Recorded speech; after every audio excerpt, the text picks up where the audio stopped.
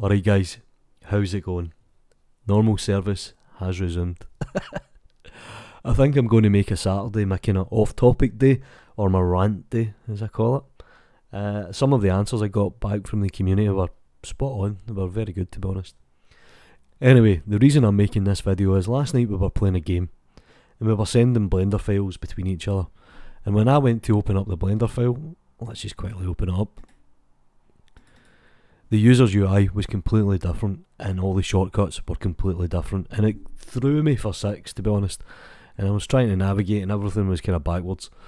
So there's a very quick way to solve this, and what I can do here is if I go to open, I'll open the exact same file but I'll come up to the setting cog here on the right hand side, and you can see here load UI. So if I actually untick this and hit open, it'll just import the model and everything will be back to normal and all my shortcuts will be there.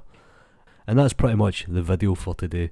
Do me a favour guys, like the video, subscribe to the channel if you haven't already, follow me on Twitter, support me on Gumroad, you know what to do. Take care.